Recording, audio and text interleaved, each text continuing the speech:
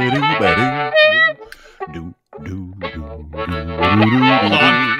this work?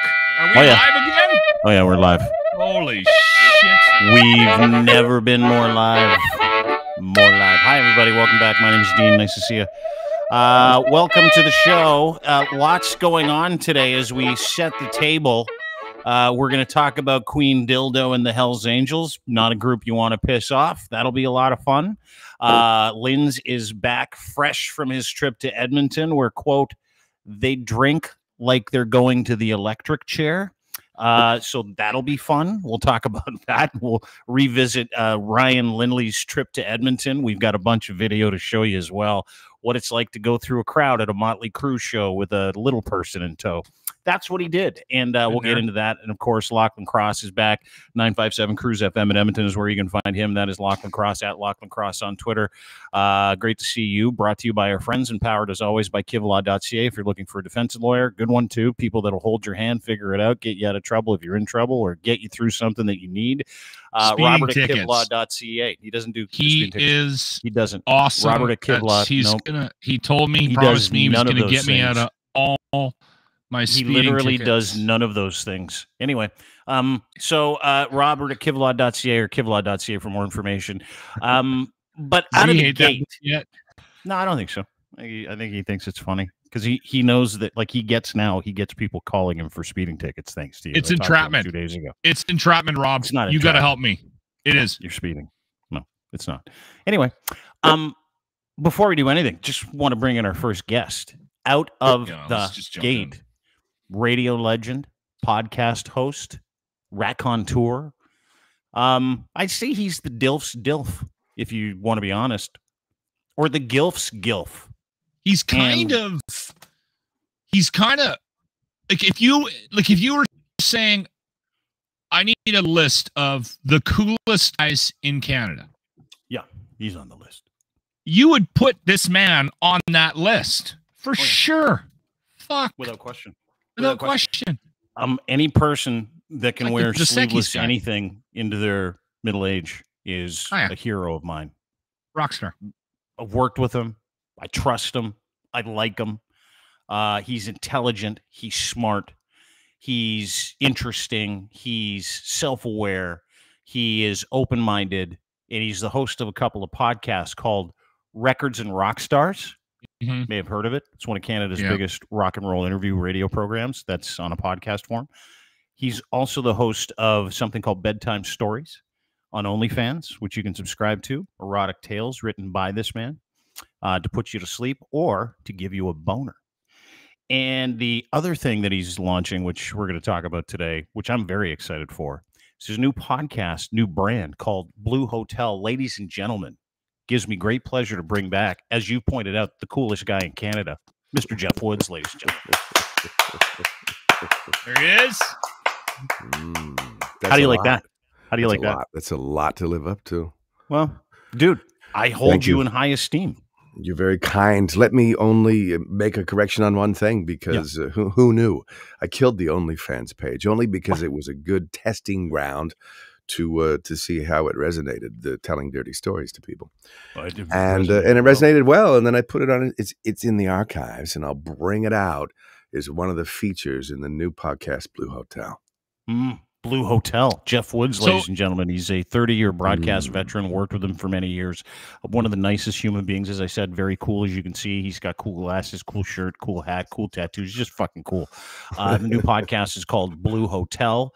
Let's get into that real quick. Let's talk about it, and then we'll let Lachlan let loose, and then we'll get into the business. But what is Blue Hotel? That was going to be the question. Is it some naughty shit?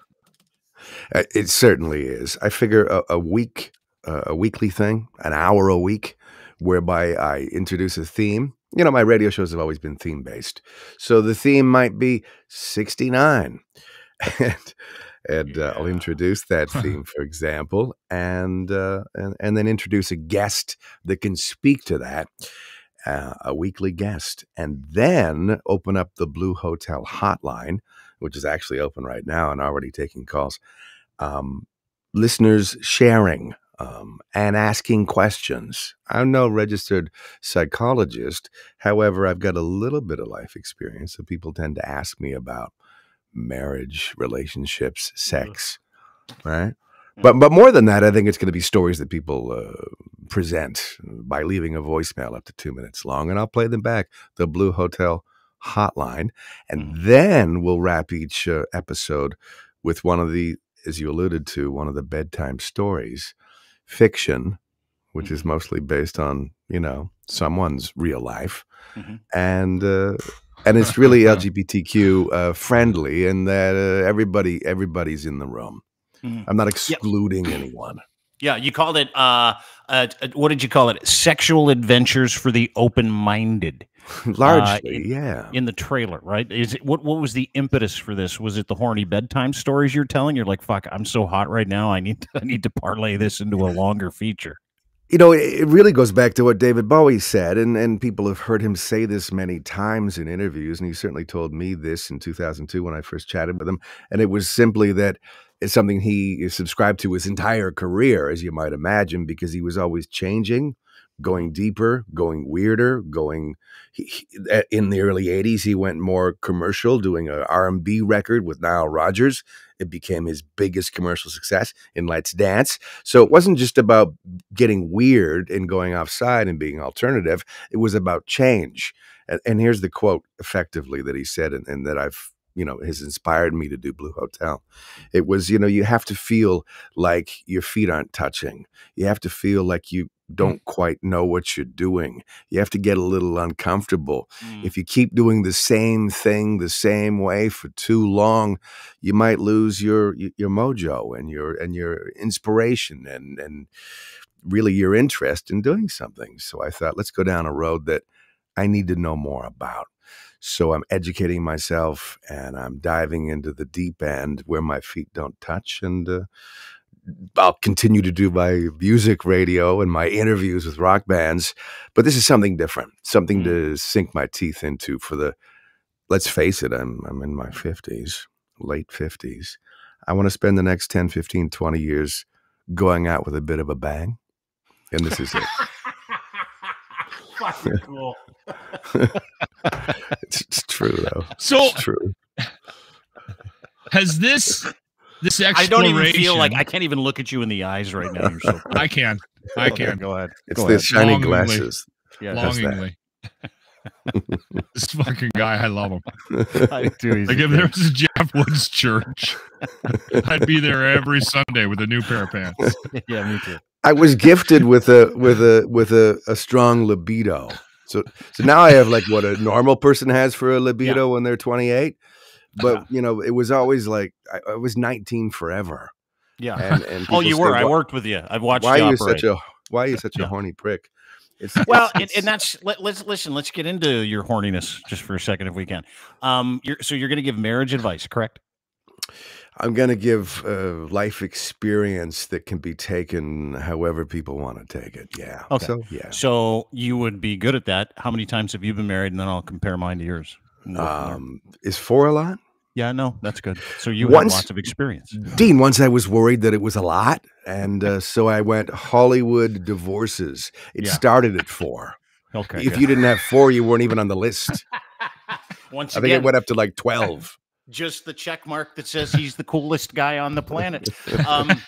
So you've been married a couple times, but you've always had this high libido. Like I remember you and I would go on boat cruises. We would go do like functions. We would go across the street and walk together. And every time you'd walk somewhere with Woodsy, every woman would look at him and go, "Who's that?" Oh, every single woman and guys. And it's this vibe that he gives off. Like what he's doing here is just him. He's just who he is. But when you're in traditional media, you're not allowed to explore that part of yourself. Like that's kind of one of the cool things about you having the space to be able to do this. By the way, part of the Sound Off Media Network. You can get Jeff Woods records and rock stars too. Anywhere you get your fine podcasts, I suggest you go subscribe to that. Also Blue Hotel, which you can go subscribe to, watch the trailer. Anywhere you get your fine podcasts, you can get it at deanblundell.com as well. But like this is only possible that, you know, the duplicity of a radio guy, trust me, I know what I'm talking about. I'm the same cat, where you can take the passions, you can take the things that you love. You're a big fan of erotic art. You've got a high libido. You've been very open with your sexuality and who you are and what you're all about. And it's almost like technology and time is now on your side, where you can say, not only am I going to follow this passion down the road and I'm going to go out with a bang, but I'm going to turn this into part of my brand, part of who I am. And it's fucking awesome to watch. It really is. It's an opportunity. I feel like it's all a gift to us to have the technology, to have the ability, to have the audience. The audience was always there, but where were they getting this stuff, particularly when it's considered illicit and explicit? We couldn't do it on commercial radio. We could barely do it on most television. We got that kind of content in blue movies. Blue has that connotation, doesn't it? So it kind of worked with the title.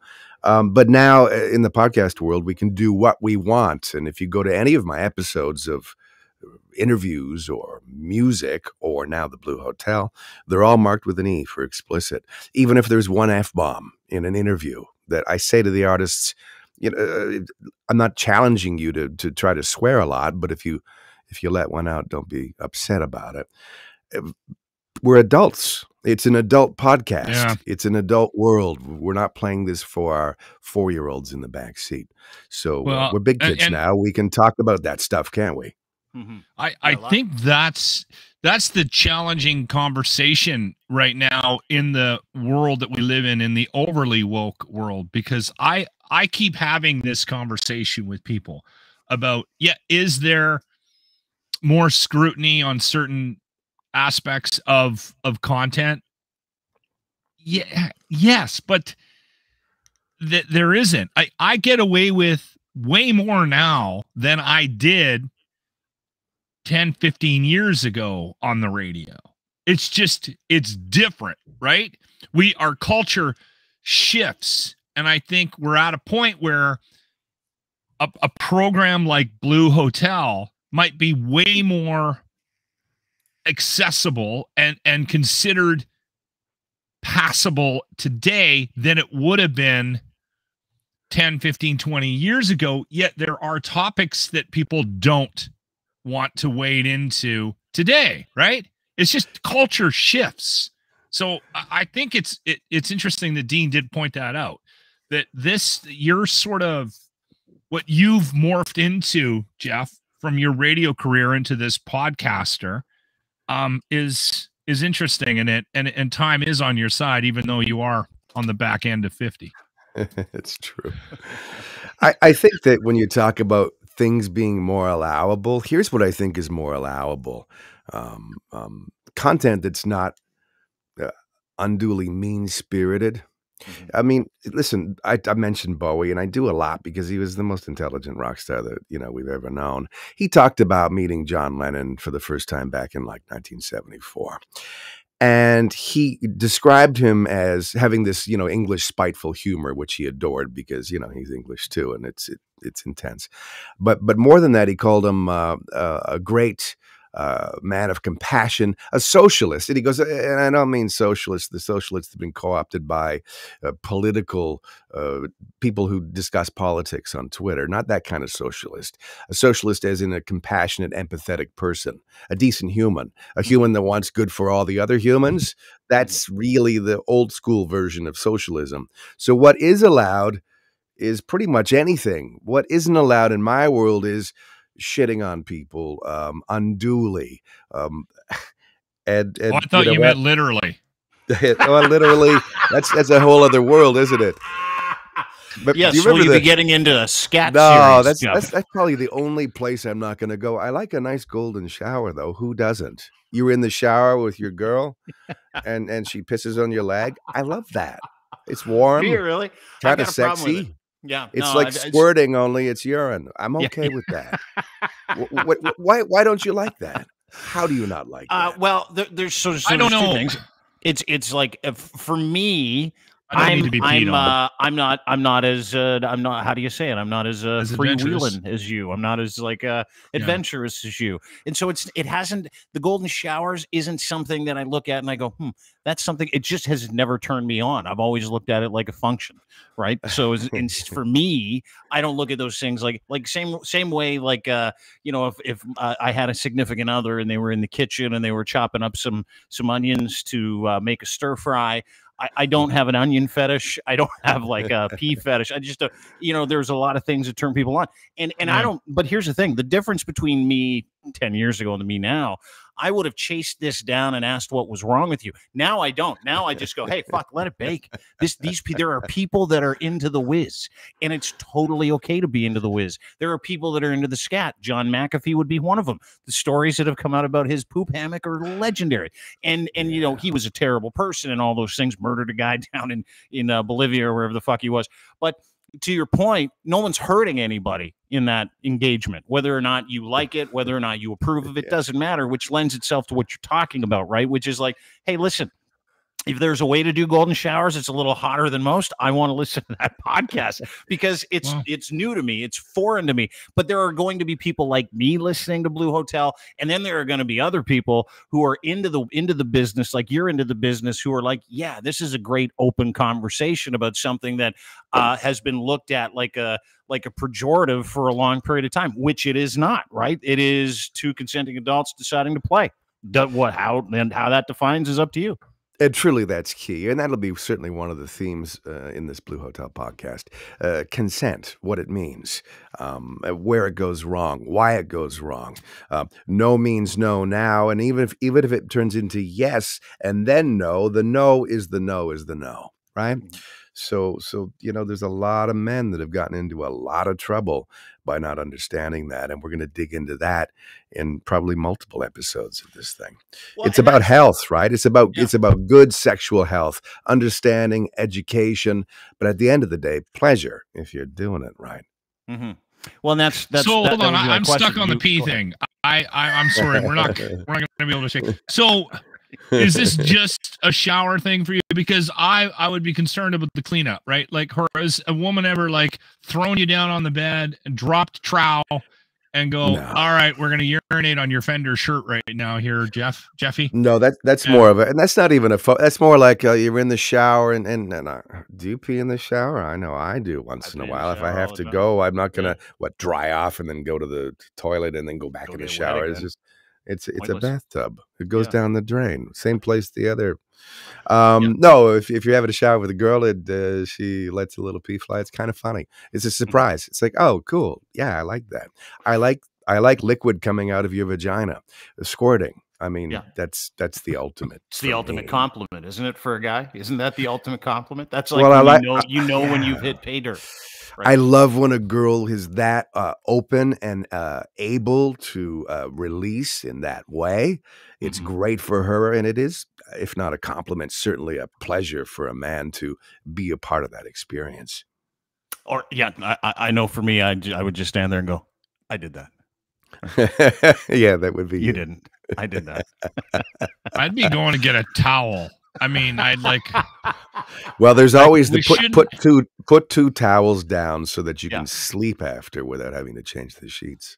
Yeah. Oh, he's got it all figured out. Do you have a bed saver? Do you have a mattress saver? You have to have that. I've had that for years. Have you really? You've had the mattress saver for years? I didn't know that. That's a thing, right? That's a thing that you do with your kids. But when you're an adult who likes to engage in different activities, mattress saver comes in handy, as I understand it. Yeah. So that when you move in 2 years to your new house, the movers aren't like, what the hell happened in here?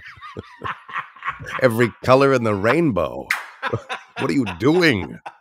I always love, like, on Garbage Amnesty Day, driving past people's houses when they put out those stained mattresses where you're like, dude, a mattress saver. Hello, dude. Hello. That's all you needed was a mattress saver. So the tinkling is something that's good. But what have you ever been in the shower where someone's accidentally tinkled and you're like, that's hot, but then pushed too hard and maybe drew mud? Not so hot? No, there's not a world I want to be in, and I've never seen that happen. Checking. No. You remember the Shulman files? You have to be of a certain age and from Toronto. Back in the early 80s, Morty Shulman did a television show called the Shulman Files, and he would have guests on, and they would talk about things like sex. But they wanted to be anonymous, so they wore like feathery masks, funny masks, and then they would say whatever they had to say. And I would distinctly remember being about 16 and watching the Shulman Files and watching women and men talk about scat, shit play. and I was like, I don't think I'll ever be into that, and I can confirm that's still true to this day. Well, yeah, good, Jeffy. I'll stand in line with you on that one. Yeah, same with me. It might be the only. I mean, that and bestiality. Forget about it. What are the is part of this, like you talking about all of these things, talking about eroticism, pleasure seeking, all that stuff. Has this been beneficial to your mental health? That's a quick question before we get on to some other stuff. Because this to me is like, I've known you for a long time, and I've got a world of respect for you in all capacities, professionally, personally, as a friend, as a man, as an individual that takes care of his business. You won't find better than my man, Jeff Woods, at Jeff Woods Radio on Twitter, by the way. Give him a follow. Again, Records and Rock Stars, his podcast. Go subscribe. Same thing with Blue Hotel. Go subscribe before he launches his first episode, I think at the end of the month, 22nd. Thank you. 23rd, first day of fall. 23rd. Okay, yeah. Episode number 1. With Laura Desiree from Naked News. Oh. She's a wonderful woman from Toronto, now in Brooklyn, New York. She's a performer and a podcaster herself, was one of the hosts on Naked News. Just a sweet individual. Her dad came from radio, as a matter of fact. Okay. She sort of inspired me to push this into reality and do the Blue Hotel podcast. Well, Instagram has an account too, Dean. It's called Blue Hotel Podcast. Blue Hotel on Instagram. Okay. Yeah, it's kind of a storyboard. It's all the pictures kind of make sense when you start hearing the episodes.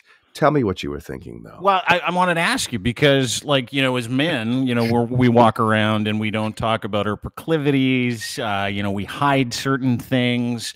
This is like, you're in your 50s, you're about to dump it all out, right? Like this part of your life and you've been really open and honest about your entire life, the entire time I've known you, but you're also a very private person. So, the combination of these two things coming together, mentally speaking, or when it comes to, the holistic practice of you being the best version of you, is this an extension of that? Well, it is. I believe that a couple of the things that really hinder our ability to be healthy mentally are things like shame. I've made tons of mistakes in my life as it relates to relationships. I was so good at the career, less so at a personal relationship. And while I regret that, I can't change that. I don't carry shame anymore. Know better, do better, be better. So this is largely for the people who are listening. It's not going to be about me, but I bring my context into it for the purpose of making things make sense and shedding a little light on how I did it and how I do it. But it's going to be entertainment based with really a view to helping people out, helping people understand, helping people learn, helping people feel better about themselves, and helping people find more pleasure in their sex life. I think and that be able to talk about it too, right? The talk is good, and having a two-way discussion with the Blue Hotel hotline, I think will be great. One of the things that I heard that really sort of hit home with me with respect to the pandemic and the lockdown and all the craziness that we went through. And again, I can't take credit for it. Somebody said it out loud, and I was just like, that makes sense. It's okay to not be okay, right? And I think that sort of plays into the theme you're talking about, Jeff, is that, you know what? You have to be able to wrap your head around the idea that, you know what? You're going to fuck up, that you're probably going to make mistakes. It's how you deal with it. It's how you digest the aftermath of that shit. And being self-aware too is something that I think that I've kind of worked on, and being aware of my part in a situation is integral. Absolutely. Yeah, that's good. That's good. Yeah. What's your role in this thing that went really well and conversely went really wrong?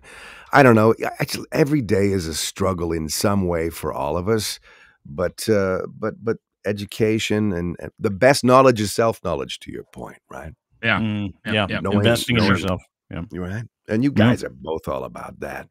It's the only way. Hopefully, as we get older, we become more of that. We don't know it all. I don't know how you express this traditionally and as a scholar, but the more that you know, the more you realize the less you know. You know what I mean? You're more aware that there's way more to learn. Yeah. It's not like you suddenly are getting to the precipice of knowing it all. Yeah. There's so much more. And when you think you've stopped learning, you're done. You're dead. Yeah. And you know what? And that's the incredible part of life, right? Is that these experiences that we go through, whether you consider them failures, whether you consider them successes, we only really learn from things that go wrong. We only get better when things go wrong because we have to get introspective, respectful, and we got to look at ourselves and our own job in our situation, all everybody around. That's part of it. Yeah. Being aware of when things are going well and going, okay, well, this is why this is. You know, that this is why things are going well right now. But there's so many of us, dude, that like legitimately hide these like things in ourselves or these proclivities or these interests, whether it be a sexual interest, whether it be maybe you're a hair guy and you don't want your friends to know you love hair. I mean, it doesn't even matter what it is. It's just that like men specifically, which is why I wanted to talk to Jeff about this, is that, you know, he's putting it all out there. He's saying, hey, this is what I'm interested in. This is who I am. This is what I've always been. And I want to be this person for the next, 15 to 20 years. And I want to make this my job. I want to educate. I want to entertain. I want to inform people. But, it's a tough road for a lot of different people. It doesn't even really matter like what the content is or what the subject matter is. What matters is that this is a tough, like the courage it takes a guy like Jeff or anybody to step out and go, you know what? Everything that I've had to kind of secretly know about myself for no reason at all other than perception, I'm going to embrace all that. That's what I get out of this is the courage and the strength to be able to do it, Jeffy. Yeah. Well, that's part of it. I mean, you're alluding to the obvious to many people. LGBTQ. I've been bi my whole life, but I didn't realize it until I was in my early 30s. And people were like, wow. People that are homophobic are like, wow, as long as what's the classic line? As long as he doesn't touch me.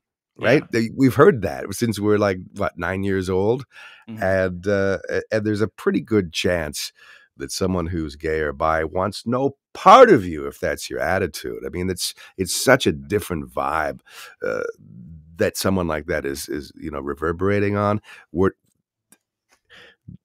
I'm inclusive, and I'm there to shed some light on how I came out, what it meant, and the fact that there's many definitions to these things. Bisexuality doesn't mean that you're equally attracted to men and to women. It's not a 50-50 thing. It's different for absolutely everyone. In my case, guys, 100. Let me just doing math here. It's just hypothetical. 100 women walk by me. And I'm attracted, arguably, to, let's say, 50% of them. 100 guys walk by me, and I'm attracted to about 3% of them. It's a part of your sexuality. It's a part of your proclivity, but it's different for absolutely everyone. I'm just a really open person, and I'm not afraid of my feelings. I believe, and I'll kind of close it this way, making a strong point is this. I believe every man, including every man who's watched porn, which is pretty much every man. There was a comedian. Research it. I don't watch it. Right, it's just research. I realize there's a comedian who said, "So, tell me, guys, do you watch porn?" And they're like, "Yeah." And do you like when the women have really great breasts and beautiful hair and they're just sexy and young and vivacious and they're like, yeah. And do you like when the guy has a really small dick and he's limp and he can't get it up? They're like, no. Oh, you like when he has a really great dick and it's hard and he's pounding her and it's great and they're like, well, yeah. Oh, so maybe maybe you've thought about that a little more deeply than you've been willing to admit. Every guy's thought about doing stuff with other guys. Most guys had their little thing, that one-off thing that either scared the shit out of them and made them never talk about it again, or they legitimately weren't into it, or they legitimately didn't have one of those experiences. But there's a lot of people, and I know this because I've been on some of the sites. One of them would be Grindr. And probably one of the most prevalent things on Grindr is the word discreet. Now, it's a dating app, right? And you can have a picture. But the discreet guys that are straight appearing but want to get their cock sucked or suck cock, they identify with no photo, no name, and they use the word discreet. Oh, is that the game? That's the game, right? Yeah. So, you know, there's a huge proportion of these men that are afraid that somebody might find them out. So there's still a ton of shame, a massive amount of shame out there. Or they might be married. Yeah. Well, that's part of it too. But there's a lot of guys out there of all ages. It's not just guys over 60 years old from the old school or from the old generation. There's lots of young people in their 20s and 30s that are deathly afraid of people finding out. Yeah. And I want to make it better for those people. That's part of the podcast. That's unfortunate. Cool. And I say that because we may or may not have somebody that is a very at one of the higher levels of the political spectrum in this country that may be having a similar struggle. Let's just say that the rumors are out there. And I've said this out loud. Dean and I have had this conversation multiple times.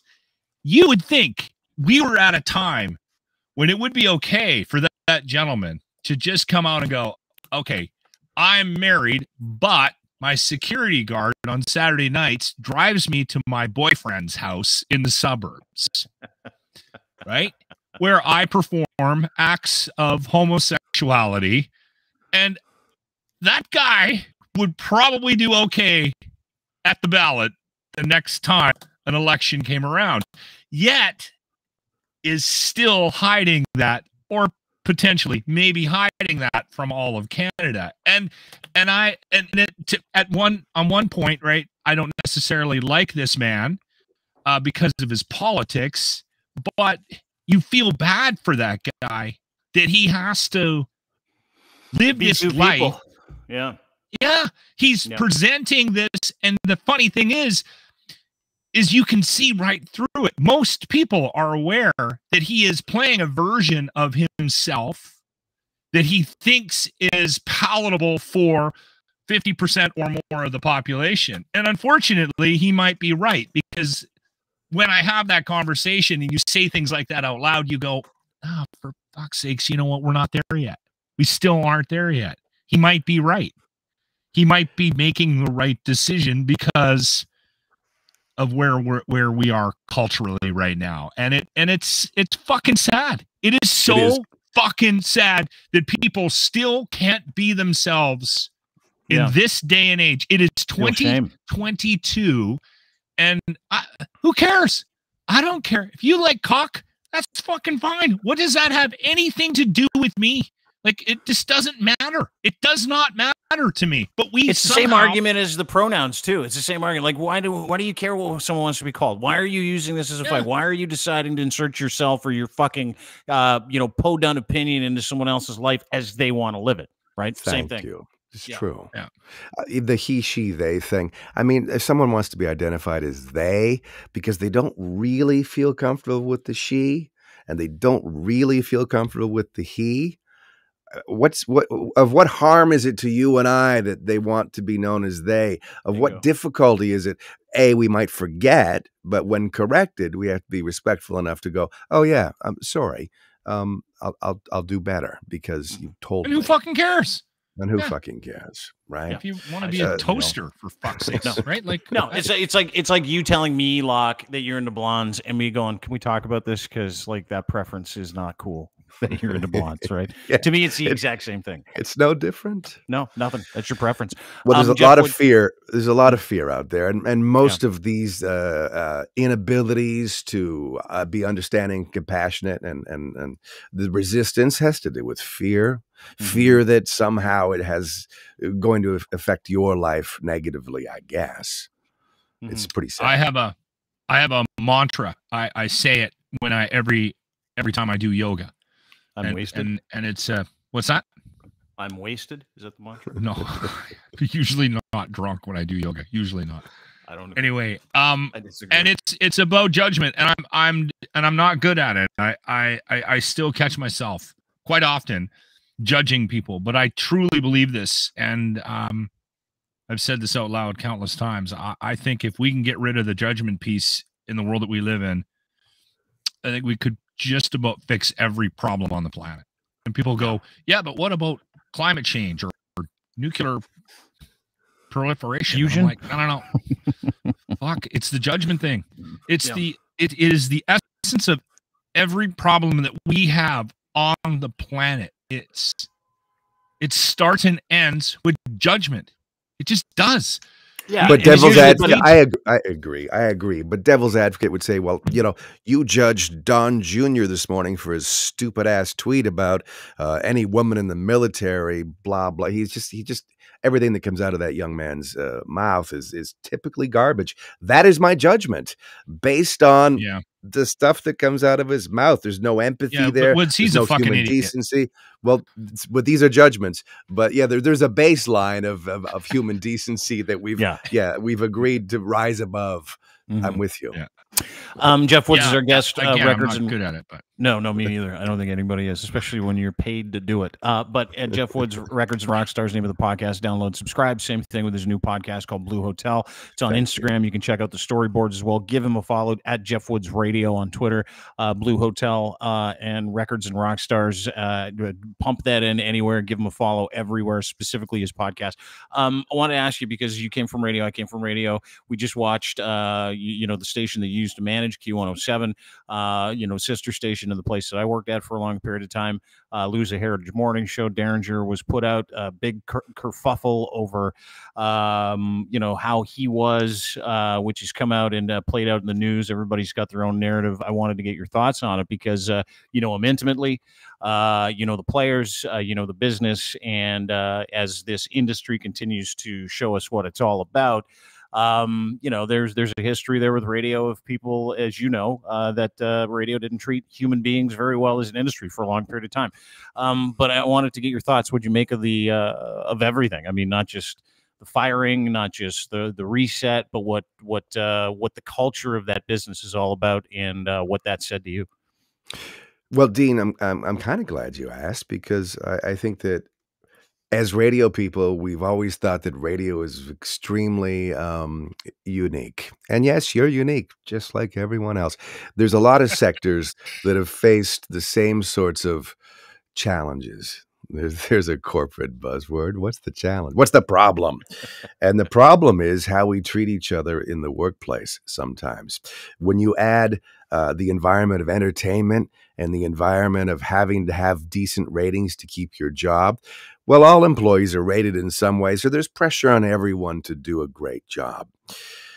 In the entertainment world, it gets even more fiery because you're behind a microphone or on a camera or both, trying to be a performer and an entertainer. Things can go incredibly well. Things can go less well. There's multiple people in the room.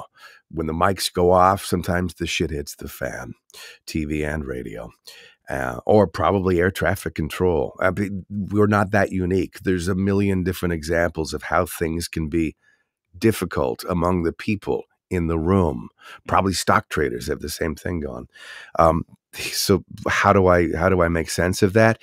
Things, the Me Too movement, for example, that's more about sexual abuse, and nothing of that nature was going on in the case we speak of with the Q107 radio station and John. But it was more about verbal abuse allegations, right?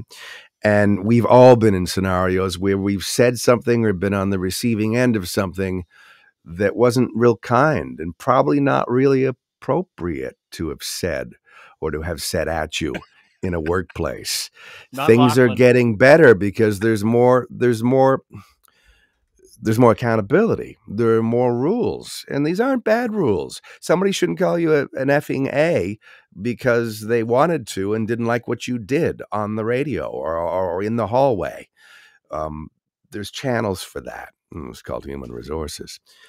Long story short, things went down over the years, starting in the late 90s when I was a member of that radio station. Amidst a bunch of radio announcers, male and female, there were things said that probably shouldn't have been said. Things didn't get checked. Things were allowed that shouldn't have been allowed.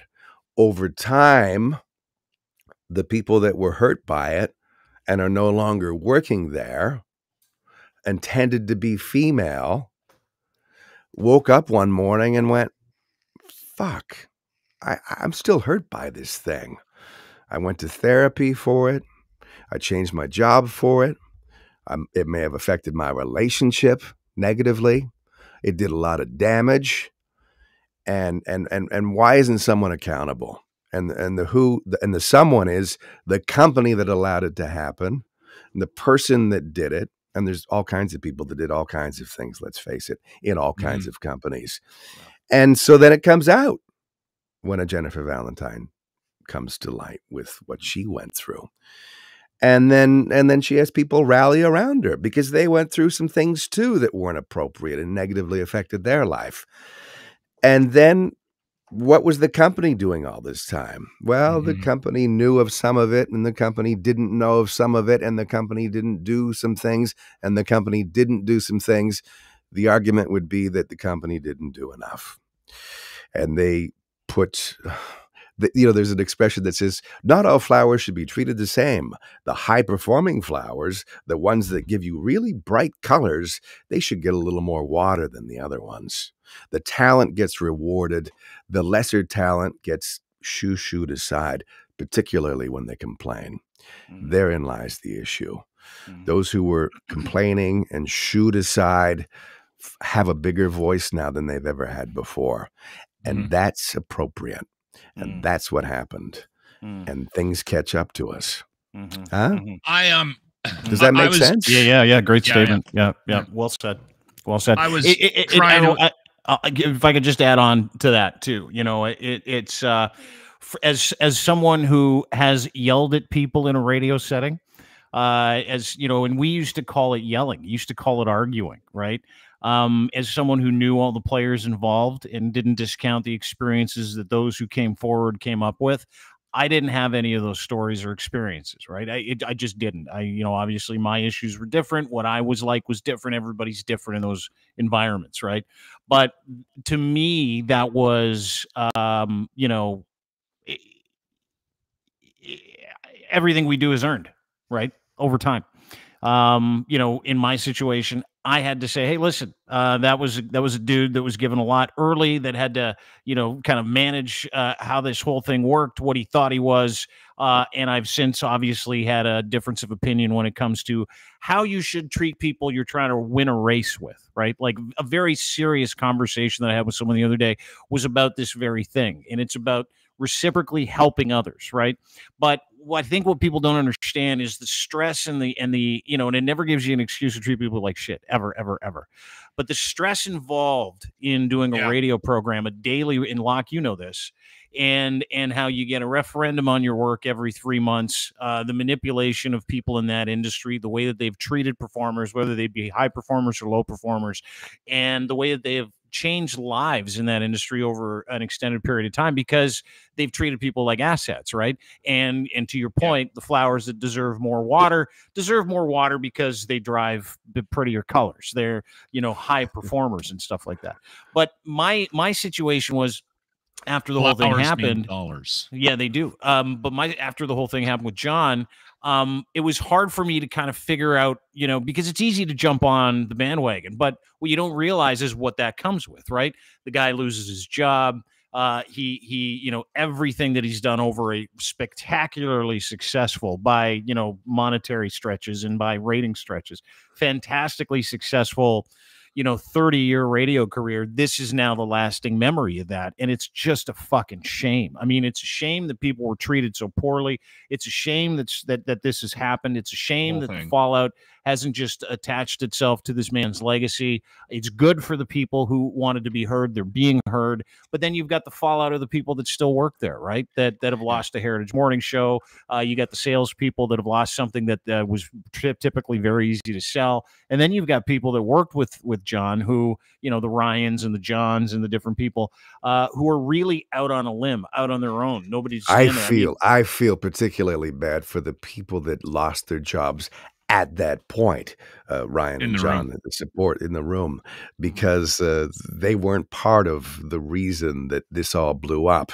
They were rather innocent bystanders. I stand behind that. The two young gentlemen that are solid broadcasters and were decent humans and continue to be that. And I feel badly for them. I always like to look for what could have gone better and what's the lesson moving forward. And I think it might just be this. How could that have gone differently? Here's maybe one way. If the person that was accused of doing these things said to himself or herself in any business that's happening right now, oh man, I shouldn't have been that way with those people. And maybe I should give them a phone call or go for coffee, whatever they feel comfortable with, and say, you know what? Yeah. I'm sorry. An apology can go a long way. Mm-hmm. It's not usually about money with people. Although, if they get legal representation, the legal representation needs to get paid. So there has to be money generated from whatever the lawsuit is, if there's a lawsuit. But aside from that, what people really want is to be treated with kindness, decency, and dignity. They want respect. And if there hasn't been respect, all they really usually want is an apology. And an apology just acknowledges that I treated you unfairly, and I'm sorry I did, and I'm sorry I made you feel like that. If that had happened kind of over the years, I bet none of this would have happened. Yeah. You know what? I said this to somebody about this in particular, but I've also mentioned this in the past. I think people would be surprised at how many morning show. We'll just use morning shows. You got 2 or 3 people in a room. I think people would be shocked about how few of those shows actually get along. Like outside of that room, they're not hanging out. And so, and it has to do with the stress. I think people would be shocked at how many times they're listening to a radio show and the two of them actually fucking hate each other. And that they're just putting on a performance. And that doesn't excuse what John or any of us have done in a room while Kim Mitchell's playing. But it does always. He always takes a dump on Kim Mitchell, finds a way to do it all the time. He never fails. Never fails. But that's a great point. 3 minutes and 12 seconds here. All right. Listen, that's a great point. I'm going to be screaming at you for 3 minutes and 12 seconds. Patty, we got to come back on. We got to call the winner. But listen, I got to tell you, appreciated your insight, and not only that, just having a conversation and catching up with you. Jeff Woods is our guest. You got a split. I promised you'd be out of here before 4 o'clock. I know you've got some business to take care of. I want to thank you, Jeff Woods, at Jeff Woods Radio on Twitter, Blue Hotel on Instagram, Blue Hotel wherever you get your podcast, Apple, Google, Spotify. Subscribe, and Records and Rockstars. He is one of the greatest interviewers of our time. He's also just a solid individual. And he's the coolest fucking dilf you'll ever meet, ladies and gentlemen. Fun to drink with. Fun to drink with. Hey, we got you out here on time. We need to do that again one day, guys. I miss you in person, and I appreciate your time and decency and support. Always, so thank you. Always. Go get it. We'll talk to you soon. Have a safe trip, and we'll see you in the next couple of weeks. Take care, ladies and gentlemen. Records and Rockstars and Blue Hotel, the podcast. He totally made up that he had to take somebody to the airport. No, he didn't. He's really got to go to the airport. Or maybe he did. I don't know. He totally did. I got an hour for you fucks. That's what he said. I might texted him this morning. I'm like, hey, man, You got a minute? I want to talk to you about your new podcast because we just added it to DeanBlundell.com and you can go and get his podcast called Blue Hotel. A bunch of different podcasts. September 23rd, he said, is the first one. Yes, sir. Yes, sir. Yes, sir. Yes, sir. Yes, sir. Yes, sir. Loved his thoughts on the Derringer situation too. It's not something we dealt with it a couple of times and talked about it a couple of times, but he brings up a fucking great point about apologizing. The magic of an apology, if you can bring yourself to do it, unless you're the Fonz. But it's pretty incredible. Self-awareness. If you can take care of that stuff in your life, pretty simple shit. Like we're talking to Tom Marazzo on Wednesday, right? Tom Marazzo is one of the organizers of the convoy, one of the big cats, one of the big swinging dicks in the convoy business. And everybody is very fully aware of how I feel about the convoy. He and I spent like a couple of months shooting back at each other, calling each other names. And I've sent him a note the other night. And I'm like, because I realized, like, I got to stop calling people names. I got to be part of some kind of solution. I can't just keep stunting off the back of idiocy. I got to do something, right? So I reached out to him. I'm like, hey, listen, I want to apologize for me calling you meat, among other things, over the past couple of months. Because if we don't end up talking at some point, we're in trouble. Like some of us have to start talking because I don't understand it. So anyway, he apologized too, agreed to come on the show on Wednesday. And that was from an apology. That was just for me saying, hey, dude, sorry for calling you names. Doesn't matter what you believe or what you think, which he's going to come on and share with us on Wednesday. But I needed to do that because that was my job. That was my side of the street that I had to fucking clean up and go, okay, listen, if you need to move on mentally for yourself, you're going to have to apologize. And it was amazing because he came right back with like an olive branch and we're sharing olive branches and now we're DMing each other. And I completely disagree with him. He completely disagrees with me. But like we've hated each other from afar for a long period of time. Right.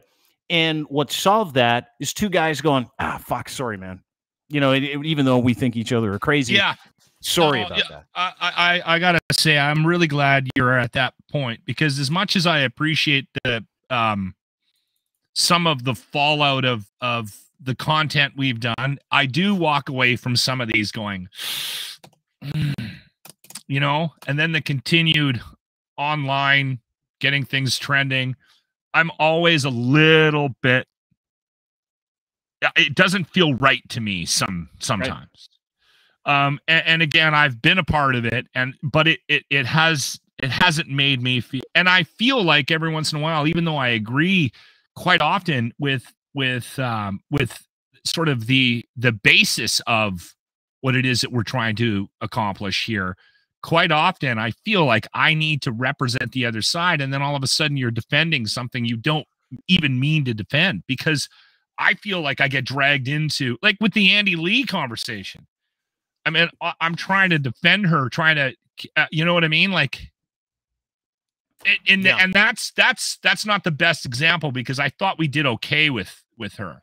But then on the other hand, then you get off the podcast and then you get attacked on the other. Yeah, it doesn't end. But that was like, it was my understanding of where we are is the same as you, right? And we've driven miles down the go fuck yourself road if you don't believe in decency and you know, and being nice to your neighbor and trying to protect the citizenry in this country. And I've taken extreme offense to people saying they have a lack of freedom in this country. But what we haven't done is this. We haven't sat down and said, explain it all to me then. Give me your whole thing. What do you believe is really happening? Yeah, and I'm glad we're there. Can I tell a quick story? Yeah. Well, it won't be quick, but you can tell a story. Yeah. Okay. This plays right into the conversation, and I know you're going to wrap it up as soon as I'm done here. But my wife called me out for something on the weekend because every time now that we drive by a car with a bunch of fucking Canadian flags on it, I get triggered and I get mad. And I start yelling in the car, and I'm like, I bet you there's a goddamn cross on their fucking rear view mirror as well. And sure enough, and it drives me nuts that they've co-opted the Canadian flag, the freedom fighters. Mm-hmm. And she's like, you got to stop. You're just as bad. You're part of the problem. That's our flag. You're just assuming that that's, even though I'm probably right, 90% of the time, when you see a car with 4 fucking flags on it, guess what that means? But she's like, you're part of the problem. And I'm like, you're right. Yeah. I'm sitting here screaming at the inside of my windshield because I'm mad they've taken away a symbol that means so much to me. But it was a good wake-up call, right? Well, and I'm glad we're doing this. I'm glad we're having these conversations now with these people, right? Yeah, me too. But the reason why I wanted to have it is because I got to figure it out, right? Like it wasn't about me deciding that I was wrong in my assessment of what's going on. I'm still very firm in all of it, right? Like I truly do believe people should get vaccinated, look out for their neighbors. I don't believe Klaus Schwab is coming to give me a vasectomy and take all of my shit from me. I don't believe in any of the things any of these people believe. But what I do believe, which I didn't, I would say 6 months ago, maybe even 2, maybe even 1, is that I could provide a space for anybody that believed these things that I truly think are ridiculous to some extent, and ask them how they got there. Because a lot of things, and I said this on Twitter, I'm not going to punch down anymore. I'm not going to call people names anymore. I'm going to try not to. It's going to be fucking hard, really difficult for me not to call people names. It's like the judgment piece. But yeah, it is. Yeah, but yeah. If I'm doing that while they're doing that to me, anybody, and I'm telling people, hey, there's a better way, but I'm not exporting that better way in my activities and how I act on a daily basis, I'm in fucking trouble, right? And this life is about my experience and me going through it with a healthy mind. And so to have a healthy mind, I need to literally get into the trenches, go and talk to these people and say, explain it to me then. What are we missing, right? Like, how is it you've arrived at this perspective that vaccines are bad, the government's bad, only a conservative government should be put in? Where's your religion? Where's your belief system? What is it? Explain it to me, because there's so many moving parts to this thing, and you've got Diagolon, and then you got people in Western Canada, and you got people in Ontario, and you got people in Nova Scotia, you've got church groups, you've got police, former police guys, former army guys. And I'm like, I want to talk to as many people as I can, almost like a research project, but I want to do it live and go, okay, fuck, we've all missed the point. Explain it. And without giving up my position or saying, because this isn't about, Tom's going to come on Wednesday, Tom Marazzo, and in good faith, right? He's going to come on. It's not a gotcha moment. He actually was kind enough to go, hey, I'll take any questions from anybody. I'm happy to answer them. But I want to talk about it from a perspective of what he believes, not what he thinks is real, what he believes. And I'll tell him what I believe, not what I think is real, but what I believe is going on. Because I think I represent that middle part that fucking hates both polar ends of the extremes. And I think he represents something that is I don't identify with at all. So, like, instead of calling each other fucking names on Twitter, sit down and go, fuck, okay, tell me how you got there. I'll tell you how I got here. And then we'll go from there. Or surprisingly, you might actually shed light on some common ground. And it might surprise you when we do have that conversation. I mean, that's the interesting thing about it. I do think, though, that and this is what I've been struggling with, especially lately, with a couple of things that have happened in my personal life. I'm really struggling right now with the fact that there are some people out there that are just, they have no concept of the greater community. They're just not good people. I've always sort of had this idea, and I've tried to find ways to reinforce this position, this thought process in my life, that even if somebody does something bad, there still might be a chance that there's a redeeming quality about them. There's something about them. There's good in everyone. Like, I've always wanted to believe that. Even if I don't agree with you, you're on a completely different path. You and I will never be friends. It doesn't matter if I can't come to terms with something you did. I've always sort of gone, oh, okay, all right, I've got to believe. I need to go to bed tonight thinking that this person that did that one thing, that there's some goodness in them, that their contribution to the world that we live in is positive on some level. Unfortunately, I've met some people that's just not the case. They're just complete pieces of shit. And I'm really struggling with it. Yeah. Did you see what Jamie Salé tweeted today? Because part of my new thing is I'm not going to punch down, but I'll punch up. And I think you can punch up at Jamie Salé. But I'm going to try not to fucking call her names. Her and Theo are two of the leaders of this movement that I think is ridiculous. And to your point, terrible people that make the world around them a terrible place. This is a tweet that she put up this morning. Jamie Salé, gold medalist, one of Canada's darlings. Nothing. This is all caps. In case you're not watching this on YouTube, where you can subscribe to the Dean Blundell Show. Same thing with Twitter, Dean Blundell TV. Nothing can stop what's coming, Jamie says, with the praying emoji hands. When you know, you know. And I looked at that and I'm like, Dean, bad week to turn over a new leaf.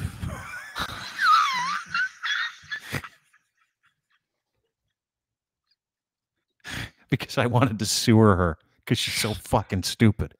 And I'm not calling her names, but that is a stupid tweet. Do you remember why it's a stupid tweet? That's called vague booking, where you insert fear into some vague comment and you're the only person that knows what's going on. That is legitimately cult shit.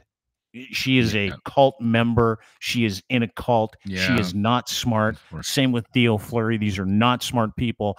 And it's funny because I tweeted that out the other day. I'm like, hey, just so you know, I'm not punching down. I'll be punching up from now on. Theo Fleury's still in play. I don't know how I'm going to do this, but I'm going to try and be a little nicer about when I say that people like Jamie Salé are literally too dumb to be on Twitter. You got to be able to insert fear into the world. But to your point, I don't want to do the same thing. I don't want to introduce negativity after something this legitimately fucking fear-mongeringly stupid, where she's like, nothing can stop what's coming when you know. She knows nothing. Jamie Salé is not a smart person, and she's proved it time and time again. Is that religious? Yes. I don't know. Maybe. I think it might be. I don't know. Maybe she thinks the rapture's happening. I don't know what she thinks. It's very vague. Yeah.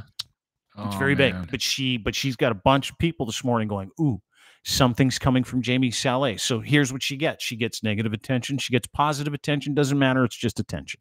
Then she gets people like me talking. She refuses to block me, which is incredible. She blocks everybody, won't block me. I don't know why. Maybe she's trying to sue me. Doesn't matter. But I am going to chase this down forever. Theo Fleury, I'll chase him down forever. I have no problem joking around and having fun at their expense. But my point is that publicly, to be worse than them isn't helping us. That's what I'm trying to repeal. I don't think it's going to go great, but I'm going to do my best. Because, fuck, dude, I'm so tired of it. It's crazy. Like, I'm so exhausted of harboring hatred for a group of people who, by and large, I don't think some of this is their fault. They've been co-opted. Some aren't smart enough. Some are just mentally too detached or can't put the fucking square peg in the round hole because of the genetics or because of whatever, or it's an IQ thing. But to continue to call these people names and to continue to base these people doesn't contribute to anything positive. No, nothing. No, it's not. It isn't. And I'm glad. Like I said, I'm glad we're there. And again, everyone will be okay if you slip up every once in a while and call her fucking a moron, right? Like, even though you said you were going to be a better person today. Well, I'm still human. It's not like I can fucking fix it. Speaking of idiots, did you see the did you see Bob the Builder stop Vermana Didula's, the Queen of Canada, stop her truck in Edmonton, in Winnipeg this weekend? I missed all this. I unplugged. I completely unplugged. Yeah. Well, I would have too if I were you. I tuned in every once in a while to see if there's any updates on that Saskatchewan, the stabbing thing. But James Smith Cree Nation. That. Yeah, that's crazy. I don't even know what to say about that. It was not something I could bring up or write about it. Me neither. Other than we put up a post where you can go and donate to the families who've lost loved ones that are part of that stabbing spree. Is that on? Oh, yeah. Did we put that up on Twitter? Yeah, it's on my Twitter feed. You can share it if you like. Mubin actually put it out. Yeah, I'm going to do that right now. And thoughts and prayers, obviously, to those affected by what's going on in Saskatchewan. It's just brutal. Just brutal. Brutal. But not far away, Winnipeg, Friday, you remember Queen Romana Didulo, the lady who dresses in purple, says she's been visited by Vladimir Putin and she's plugged all the Chinese tunnels underneath Canada. the cult leader. Yeah. You remember her? Yeah. She tried to arrest a bunch of Peterborough officers. So she's in Winnipeg. I want you to watch this because I know you love Winnipeg. It's a great city. This guy, it is a good city. It is. Construction worker, sees Romana Didulo's RV rolling down the street, takes matters into his own hands. She met her match that day. This is fucking hilarious. Move out. Move out. Move out. I think I've had beers with that guy. Out. Maybe turn right and go around. Turn right and go around. Fuck you. Just keep saying fuck you. Double birds. There's Romana telling him to turn around. This is from the inside of their RV. RV. You call, wait for him to wave. Police. Can you record this, please? I'm recording. Record it, yes. I'm recording. He's blocking. He deserves a medal. So he's standing in the middle of the street. This is just off of Portage Street in Winnipeg, downtown Winnipeg. Construction worker is giving the double bird. If you're just joining us on the I actually got my Turn vasectomy right. just a couple of blocks up from there. And he's smiling, Pay attention to what's happening here. just saying fuck you over and over again, waving, calling him crazy. Call the police. He's got the double birds up This now guy for here. almost a minute. This guy. Now what he's doing is ripping the sticker off the front of their RV with their logo on it, and they're honking at him.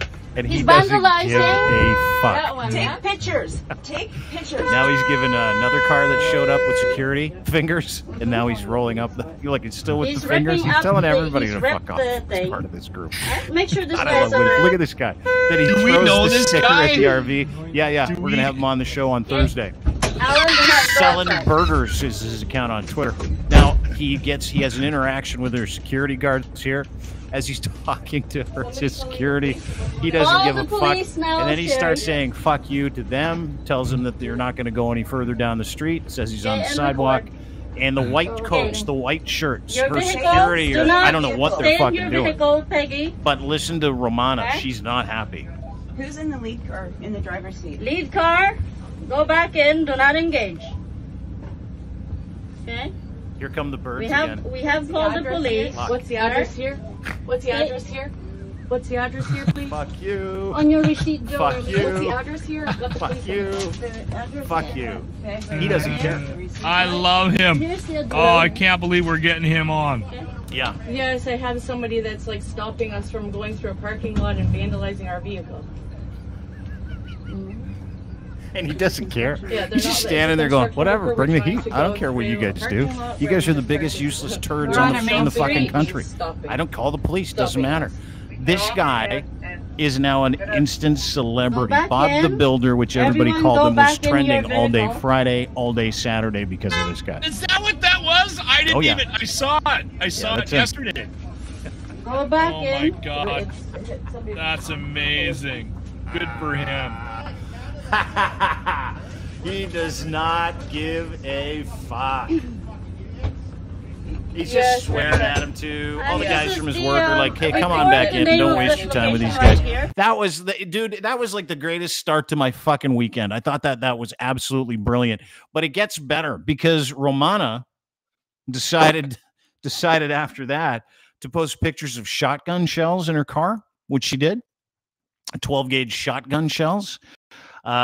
She also posted not just 12-gauge shotgun shells. She then yesterday decided she was going to tell everybody that the Hells Angels. So she's just this fucking compulsive liar.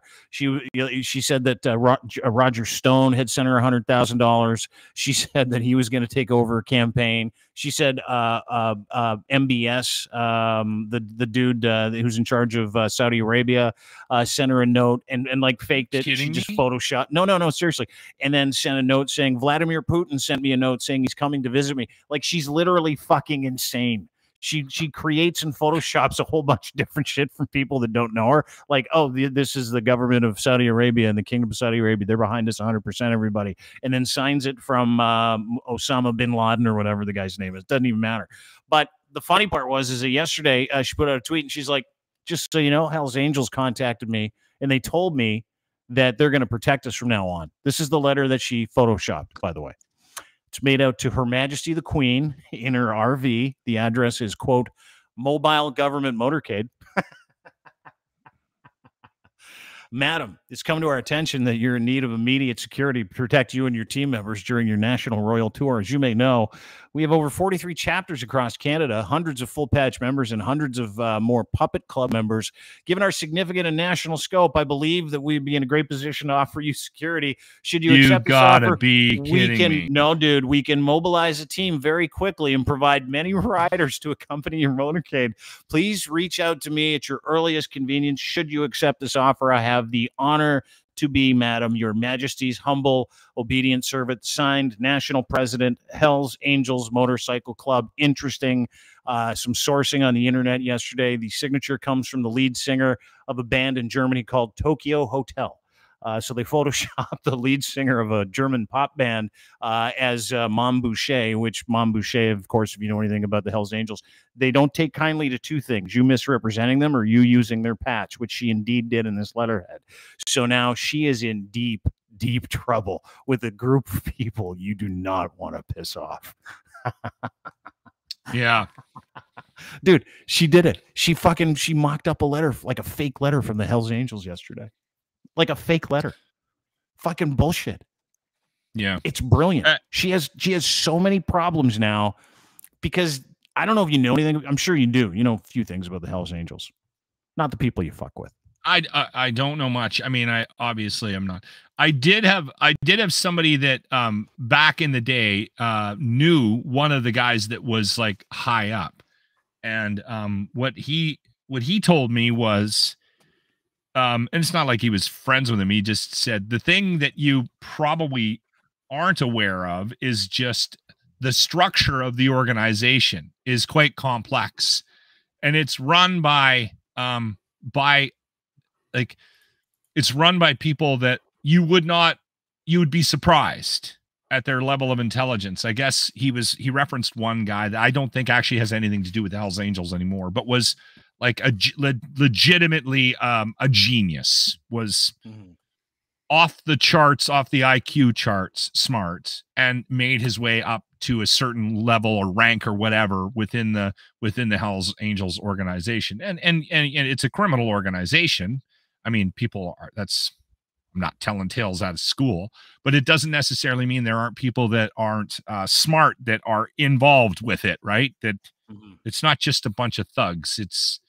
And it's interesting you say that, because I just remember him talking a little bit about it, and that does not sound like something that they would appreciate at all on any level. No, not at all. Lindz joins us, Ryan Lindley, at Ryan Lindley on Twitter, host of the Lindz Report as well. He just popped in. You know a thing or two about biker gangs, right? You think Hells Angels take kindly to their patch being used in some letterhead on a fake photoshopped thing saying we're going to protect the Queen of Canada? You crazy, crazy fuck. I have a feeling that those RVs will have electrical issues at some point in the next couple of weeks. Unexplained. Nobody will know what happened. That's my guess. Lindz is here, everybody. Why do you sound like shit, bud? Well, I left my voice in Alberta. Yeah. Yeah, this was worse yesterday, and it was bad today. And it's I'm in a lot of I'm in physical pain. Alberta literally put me in physical pain. They're on a different gear, Dean. I'm telling you, it's a different gear that I just am not accustomed to, and I can hold my own. Don't get me wrong. Yeah. But yeah, there was a moment. There was an exchange. Let me recap real quick. Ryan Lindley decided he's going to take a surprise trip out to Edmonton to join Lachlan for this hair metal radio show they were going to do, go and see Motley Crue, drink with the boys. He was going to go and show the Albertans how to drink. He went to community wrestling event. He palled around with a little person all weekend. And I just, you're hurting today. You're having a tough time, and you're one of the best drinkers I've ever met. But take me through the constitution of Alberta drinkers. So I get there Thursday. Was it? I can't even remember. Yeah, Thursday. It was Thursday because I told you the story about Chris picking me up and literally 9 o'clock in the morning having a can of Pilsner in the parking lot in front of the RCMP. Nobody gives a shit. Like, I swear, it's the Wild West. When they call it the Wild, nobody cares. So I have a beer and we take off. We went to one of their local watering holes there, that JT's. We had a couple of pints there. We met up with Dave, Army Dave. And when you know about Army Chris, and a lot of people have kind of seen Army Dave on this podcast, you don't hear him. He doesn't talk very much on the pod, but Army Chris is like a Boy Scout when it comes to the consumption ratios that Chris speaks of. Yeah, so it started Thursday. We ended up at that Friday. We went to that, called it the Monster Dome, but it was just some community center wrestling thing with Jimmy. And we got some great footage, great interviews outside of that place, talking to people. It was, and again, it's the drinking never stopped the entire time. And it starts in the morning there with Bailey's. Like this morning I had a coffee on my way to my real life job. Mm-hmm. And it was delicious. I'm like, oh, this is what coffee's supposed to. I remember this. I thought I was never going to have this because I didn't think I was going to make it home. I really did. I was in that airport yesterday and I didn't drink it all yesterday. I had one Caesar yesterday. They made me drink a Caesar before I left to try and even me out a bit. And by fuck, I was, I got on that plane. I didn't feel good. And then I got the wrath. Okay, so the flights, airports, most 90% of the stories you're hearing are political slant bullshit. My flight into Edmonton was perfect, flawless. Toronto was flawless. Edmonton was flawless. I was in and out of that plane in 20 minutes. Last night we get to Toronto to Pearson, and I guess because it's a holiday, they're having it's a staffing crisis. It's 11 o'clock at night here, and there's nobody there to take us off the plane. So we're ready. The plane's parked and there's no stair people, like where they bring the stairs over. There's no ground control guys. We literally, and the captain was laughing. He goes, "Welcome to Toronto, folks. We're going to be here a bit." So I didn't roll into the house until like 1:30. I had to be at work for 6. And yeah. So I feel like somebody hit me in the chest with a bat right now. The res darts, the copious amounts of booze. And I haven't even gotten to Saturday. Saturday and Sunday were like by Saturday with Locke, we had a great time at Army Crest's. It was a fantastic show. The boys were a lot of fun. Everybody that came was really, really cool. Like it was just a really good vibe. The party was great. I met some people that, Shirley McQueen. I met Shirley McQueen. She just came and got wasted with me. I was like, I used to listen to you when I was a kid. This is amazing. And then Sunday rolled around. I thought, okay, it hurts like a lot. Jimmy, get up. We're doing this. So I roused Jimmy and I said, I guess we got to start with the Baileys again and get the fur off so we can go to this concert. So I made it about halfway through the day. And then finally I hit the wall. Like that was the switch. You're done. Shut her down. And I started drinking water. So I was drinking water for pussy. I know. It was, call me whatever you want. The only thing they didn't call me was an ambulance, which is probably what they should have called me. And you tapped out. You tapped out Saturday, Sunday afternoon. So did they keep drinking? Did everybody keep drinking? Oh yeah. Didn't even stop. Yeah. No, yeah, dude, I went along with everything. What did you do to him? What did you guys do to him? I don't do this. Like this isn't me. Like I jump in the pool every once in a while, and I get out and I grab a towel and I call my wife and she comes and gets me. That happened Saturday. I should have gotten a car with you. Is what I should have done. Yeah. I should have hidden your trunk. I don't do this. I've always been the punch out guy, and I'm never a 2-day guy. Like I remember one year we did an event down in Banff, and we got up after we drove down there on the Friday, and then went hard Friday night, and then we got up Saturday morning, and I couldn't. I couldn't. I had one beer and I had to put it down. I'm like, I can't do this. And the look of disappointment on that group's face was just, they were so disgusted with me. to this day, one of my biggest regrets is not rolling tape on the speech I got from Grant Johnson. And it started with, do you think I want to drink 2 days in a row or 3 days? No, but I do it. And it was like literally a 5-minute rant from one of the most composed people I've ever met, Grant Johnson. Yet I wasn't going to keep going with them. And they were angry. I needed to have your I resolve. always have outs, Lindz. Your biggest mistake was saying I'll stay at Army Chris's because you got no out, right?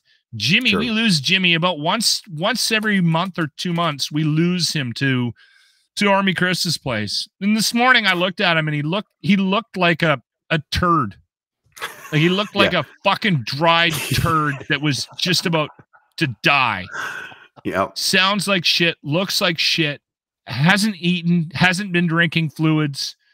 Like hygiene was just sort of a passing annoyance. An afterthought. Shows up just stinking up the control room. And I looked at him and I said, I've just succumbed. I've just come to the conclusion that Army Chris is going to kill you. Like you're going to die because you're hanging out with that man. And I remember there was a moment there where Lindz was pretty confident in his drinking abilities. Yeah. And I had to drop some stuff off. They were trying to play some stupid practical joke on me. I had no idea Lindz was there. I had no patience at all. I was busy. I had shit to do. And they're trying to call me into the back because Lindz was back there and apparently he was working for the city. And I'm like, there's no city. And Army Chris doesn't sell shit at all. And I'm like, I don't have time for this. What the Anyway, we were standing there and we're having a beer, ironically. And Lindz and Army Chris and Dave are sitting there going back and forth about who has the better drinking ability. And Lindz went, well, I'll be tucking. He said, I'll send video to you tonight when I'm tucking these guys in. And I went, oh, you're in good company. Yeah, 100%. What a pompous, stupid, fucking ignorant thing for me to say. Seriously, they kicked my ass. Yeah. Army Chris knows when to pull the pin. I mean, he goes all day, but he knows when he needs to yank her. But have you seen a group of men or group of people drink that steady over a 4-day period of time and be like functional? Like, because you're not functional, right? And you took Sunday afternoon off, but like it has to be. It's like a different mindset out there, right? Western Canada. Yeah. It's like drinking is an activity. Drinking is a hobby. It's not like out here where it's like, oh, I take the edge off with a couple of drinks at the end of the night. Out there, it's like pickleball or going for a round of golf. And when you don't show up for that round of golf or that round of beers, you get mercilessly made fun of. Like it's out here, it's like, no, I'm good. Everybody's like, oh, okay, no problem. It's what I believe that's why they call us pussies, if I'm not mistaken. I think you're finding that out. One of the videos that you sent, which I thought was really funny, it was Jimmy sleeping. I don't know what morning this is, but fuck, is this funny. I got the sound. I put the surround sound on and everything. This is before the concert.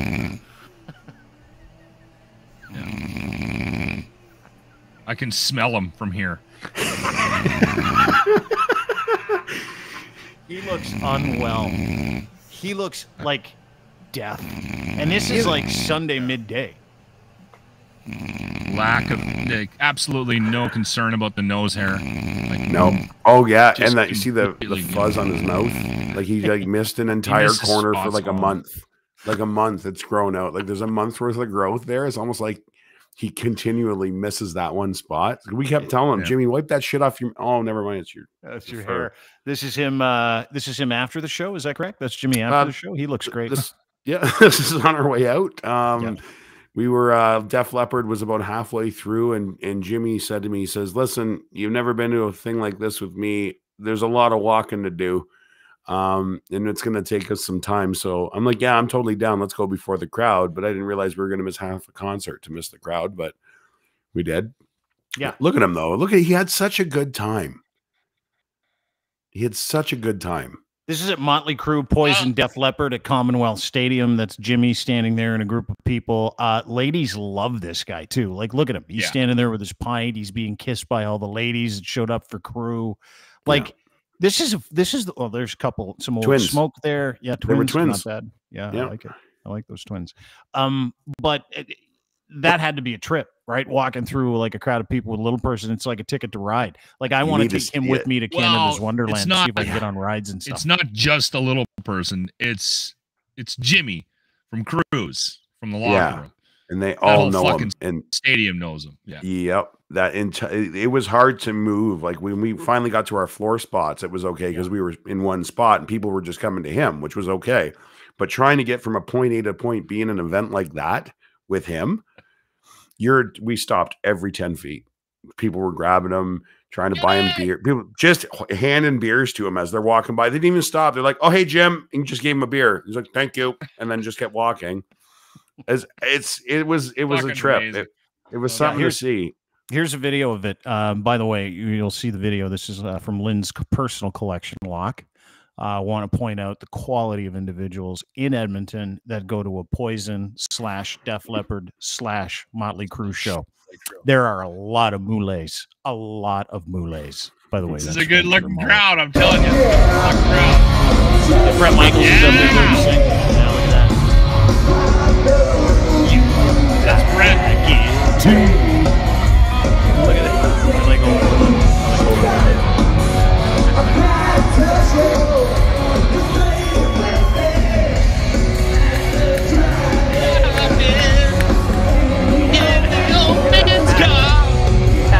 There he is.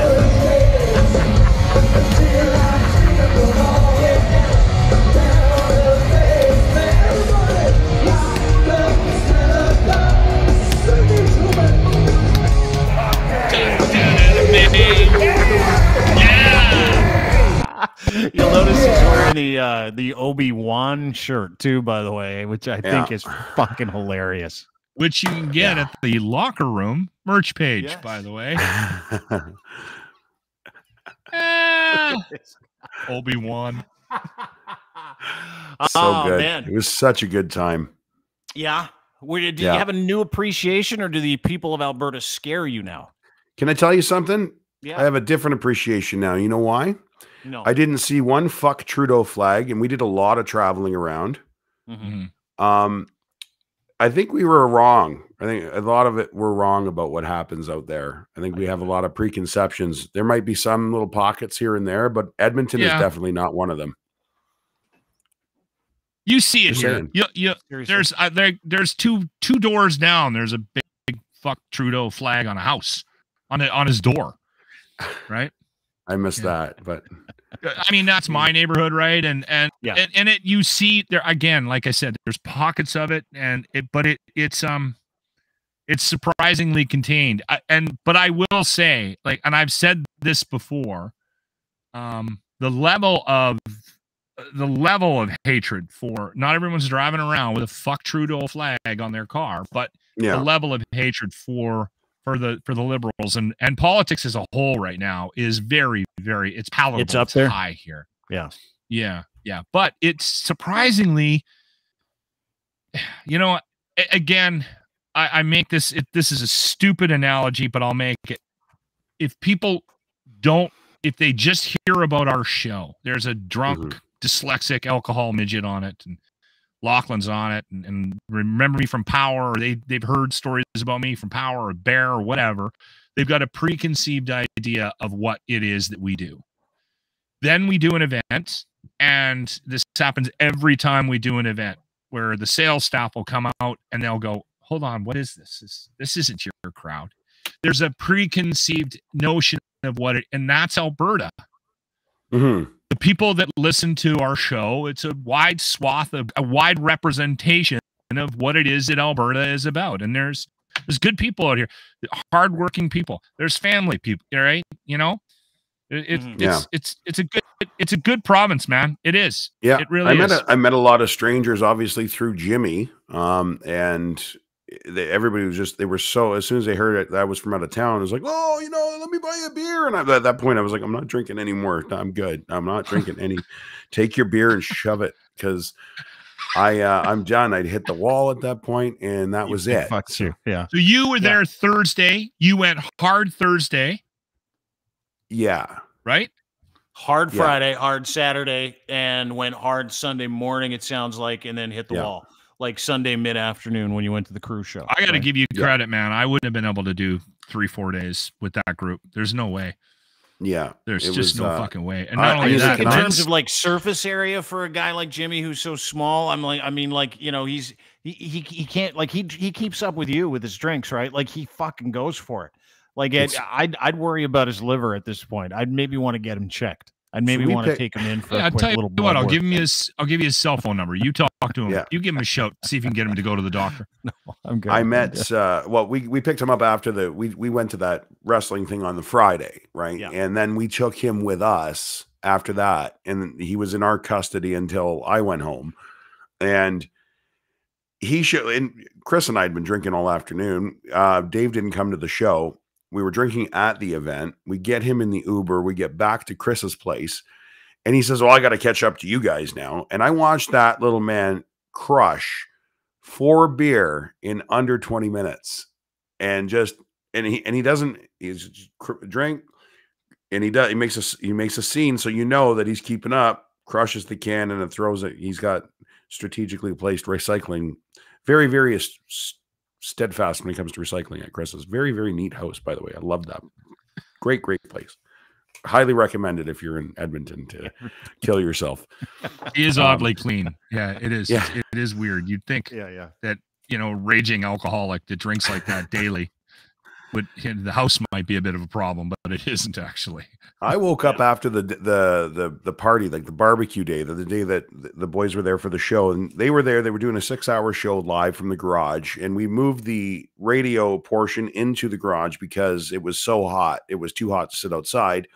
So we just cooked outside and brought the food back and forth. And by the time 4 or 5 o'clock rolled around, it was safe enough to go out there, but there was people tracking through, people leaving, you know, plates here, cups there, everything else. And I went to bed and I thought, wow, this is going to be a mess in the morning. Like, obviously I'm going to help clean. I woke up and I swear to God, it was like nothing happened. Like, how did you up? Yeah. Yeah. So like it was people, it was a trip. The thing about the Army Chris is he's always got a bunch of people. I mean, his whole existence is, you know, one social event to the next. So he deals with that quite often, and I think a lot of them are trained to just, you know, pick up, and you'll go into the kitchen and somebody will be doing dishes, like, you know, just it's a group effort there. Yeah. It's a good group, man. It really is. It is. And you get that sense when you come here, right? Yeah. Sure. It was I wish I would have been able to spend more time with you. I swear to God. I know. I had my daughter from Toronto. I haven't seen in 6-7 months. She was in town. So that was planned. The last time she saw you, you were drunk with us then too. So it was. I get it. You can't do that every time. Yeah, that's right. The last time was when I went to her graduation and didn't go to any of her things other than her graduation, and then you got yelled at for like 3 straight days when you got home. That's why. And then she came home. Yeah, you would have been a huge asshole if you said, "Hey, listen, this is all great, but I'm going to spend 3 weekends in a fucking coma." Just so you know, that's all I'm doing this weekend. 3 days this week. I love you. Go drink with my buddy from Ontario. I'm going to go drink with my boys. Yeah, that would have been an asshole move. One of the videos. This is you doing the show. I wanted to play this. This is actually really cool. Watch this. Okay, I would like to point out that you actually requested this, but we did have a bunch of one requests. Yeah, there was a lot of requests from Metallica. Yeah. Grant was like, we need to make sure that we get one from Metallica, and I was like, it's already covered there, my friend. We got so many Metallica requests that we decided to do Metallica once in an hour for the full volume takeover. We're live from Army Chris's place today, and we're still taking requests. We'll try to get stuff in for you. 780-9909. 5-7. Look at that. That's fucking radio magic right there, dude. That was radio magic. You hit the post and everything. It was brilliant. So good. Did I hit a post there? Yeah. Oh yeah. You nailed the post. You killed it. You fucking destroyed it. It was incredible to watch. So you got to be part of a radio show. You got to get drunk all weekend, and now you know what Alberta's all about. It's not for the weak of heart. right? No. It really isn't. These are fucking hardy people that go through like -40 for 8 months of the year and still find a way to go out snowshoeing when they're wasted. So if you think they weren't going to drink in the summer, you're crazy. Point. Good point. And that, yeah, you know what? And I did hear that from a few people about because of how hot it was. And they're like, you know, it's unseasonable right now, but we're soaking up every minute we can because in a month from now, we're going to be in 10 feet of snow. And I was like, yeah, I get it, I guess. So, but holy shit, do they ever take advantage of that? It was good. It was good food. It was good people. It was a good time. It was worth the pain I'm going through now because I will not do this again until next time. So, you'll do it again. Lachlan says that all the time, and then he ends up feeding the birds in the backyard and wondering how he got to bed. Well, and again, I don't even play in the same league with those guys. Like I'm not even in the minor leagues compared to that group. So like I said, every once in a while I'll jump in the pool, I'll wade around, I'll splash around, and then I get out. And I've always you can ask them. I've always got an out. I never like there's no lock sleeping on the couch. There's none of that. I'm a pin puller. Like I go for a couple of hours and then I get out because I don't have it. And again, this isn't just me getting old and not being able to drink. I've been like that my whole life. I was like that in my 20s. I have an appreciation for guys drinking, self-awareness, dude. Yeah, but I'm the same way. When I drank, it was like I had this switch, and it was the second I got the spins, I'm like, I'm out. I gotta go. Not gonna even say goodbye to anybody. It's one of those things. And same thing with drinking 2 days in a row. As much as I drank, 2 days in a row was a lot of days in a row to get drunk in my world because there is that thing that happens when you're hungover, where it's not even the hangover or the headache. It's the sadness that comes with your hangover. And after drinking 4 days, please tell me you were on the plane questioning whether or not you should pull open the emergency door. I had the emergency exit row too because it's got the leg room. So, no, I don't get that way because I don't get sad. I just there's regret in the moment of I wouldn't have felt this bad if I would have just stopped returning to that cooler for the rest of the night last night. But again, like I say, I think it was it's something that as long as it's I don't know how they do it, but I'm not doing it. I found the groove though, like right out of the gate, which was fun. Like we went to the charity thing. Locke had that charity golf thing. And I was there not 20 minutes and Army Chris and I had already snagged a golf. We weren't even playing. We just somehow got a golf cart and I was out finding free beer for everybody from different sponsors of holes, came back with burgers and didn't pay for a thing. So I was like, I can do this. This is okay. And that was Thursday. Then Friday, with the wrestling, Saturday with Locke. I tried to get Locke. If you do catch the rear end of that show, you'll hear a couple of slurs coming from old Locker there. Was a good time. I was trying to feed him picklebacks to get him drunk. Was he phased at the end of the show? Yeah. I got pretty lit up. Well, we were on the pills because it was brought to you by Pilsner, and that was fun. But the problem was Dave was making some hooch in the back. I don't know what the hell it was, and it was actually really tasty. And I knew it was just booze. Just booze on booze on booze was something that made it palatable. And they brought me a couple cups of that, and then I got a pickle juice, pickleback rye shooter from Lindz. Anyway, and so a shooter and some of that, like, because I am the guy that stays on one booze too, right? Like I try so hard because that's when I get sick, is if I mix. So I had the pill there for a bit, but we also debunked beer can chicken that day. Which was good. Beer can chicken's a joke, eh? You didn't realize it. Yeah. By the way, Army Chris just sent this to me. Him and Dave are still drinking today. They're back at it. That's that right? Is that live right now? That's right now. Yeah, they're watching the show and they're still drinking, back on it. And they called you both pussies, just so you know. Yeah. Absolutely. Sometimes you got to eat. I'm okay. Sometimes you got to know exactly what you are. Yeah. Exactly. That sounds about right. That is Ryan Lindley from the Sheeple Shepherd podcast, as well as the Lindz Report. Follow the Lindz Report. Yeah, he's like, that's the only reason why I didn't do a Lindz Report yesterday. I was like, should I? No, I could do Alberta centric Lindz Report, maybe. Yeah. The reason why the presenter sounds like a bag of shit, bag of hammers, because he spent the weekend in Alberta trying to keep up with Albertans at the bar. And that's the other thing. A lot of guys that drink smoke, right? And if you're not used to it, your voice. I don't know. I know you smoke. I had to stop. I had my smokes. I brought smokes with me, and then I ran out. So Army Chris is like, yeah, no problem. Here, take a pack of these, and he smokes these fucking razor blade fucking res rockets that I just absolutely. I had half a pack in my car because I couldn't do it. I'm like, I can't. I've had 2 cigarettes today. You notice I'm not drinking or smoking on this podcast. Yeah, it's weird. Yeah. It's been water. And what was harder, trying to keep up with the smokes or keeping up with the drinks? I don't count the smokes, that's not really something that I race with anybody with, but you do see that where people, once one person lights up and you're drunk and you forgot that you just literally with the other hand are putting one out and pulling another one and putting in it. That happened a few times. One morning I was sitting with the brush on my fingers going, you look like a Barton Street person that lives in a storefront apartment that just smokes all day long. I was looking to make sure it wasn't in my beard. And I was a little self-conscious the next day. So that gave me hey, maybe slow down on the darts.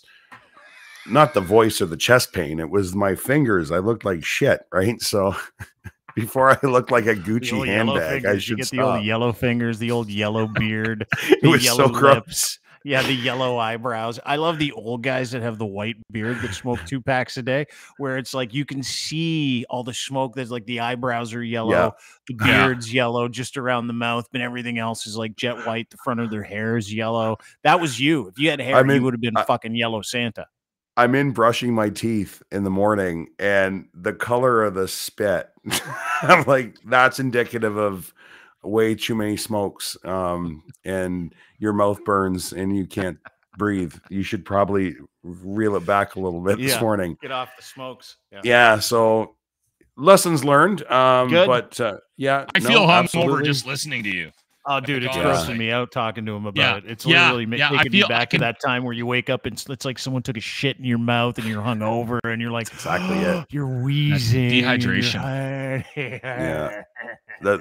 I was listening. I was listening to Jeff when he was on earlier and thinking about the pee. I'm like, if I peed on a girl with the color of the urine that I have today, they'd phone 911. They'd be like, something's definitely broken in this man. Why is it brown? Yeah. Why does my pee smell like mushrooms? My pee smells like a mushroom farm. It looks like gravy. It's been a lot of Gatorade and water today. So why am I peeing porridge? It fucking hurts coming out. It's 'cause you drank all weekend. That is Ryan Lindley again. Lindz Report. I'm glad you're back. Follow him at Ryan Lindley on Twitter is where you can get him. That is Lachlan Cross. Way to go. Way to kill Ryan. At Lachlan Cross on Twitter is where you can find him as well. And the host of 957 Cruise FM in Edmonton's morning show. It's called The Locker Room. Great morning show out of Edmonton if you're looking for a radio show to stream, because the rest of them around here are total shit. Go to 957cruisefm.ca. Yeah, you do. You do a great job. Thanks for doing this. Thank you, really my friend. Appreciate it. Great to see you. Yeah, as always. We'll see you tomorrow. Thanks for sending Ryan back in one piece. Is there anything to plug for tomorrow? Tom Morazzo. Tom, that's not Thursday. That's no, it's tomorrow. That's going to be interesting. All right. Yeah. I Tom like Morazzo, one of the organizers of the convoy. I like this. The new dean. The new dean. We've connected. And Tom's going to join us tomorrow right around 3:00. We're going to take your phone calls. We're going to take your tweets. Well, not phone calls. We're going to take your tweets. We're going to take your comments. You can comment in the comment section. All you have to do is you want to follow along is follow us at YouTube, Dean Blundell Show on YouTube, or Twitch, Dean Blundell TV. You're in for that tomorrow. You've got a lot of questions, so come prepared for that. Really great to see you, Locke. Thanks so much for doing this, brother. Have a good night, brother. You too. Take care. Lachlan Cross, 957 Cruise FM in Edmonton. Follow him at Lachlan Cross on Twitter. But yeah, tomorrow we're going to talk to Tom Morazzo. And a lot of people are pissed, actually. A lot of people were angry when I said, hey, tomorrow we're going to talk to Tom Morazzo. That was yesterday. Sorry, Wednesday we're going to talk to Tom. Former military veteran, one of the organizers of the convoy, one of the spokespeople, really. And we took shots at each other, as I have for several months now. People that had a difference of opinion than me. And we decided that we're going to do a show and we're going to talk and just listen, try and figure out how he got there, what he believes, why he believes what he believes.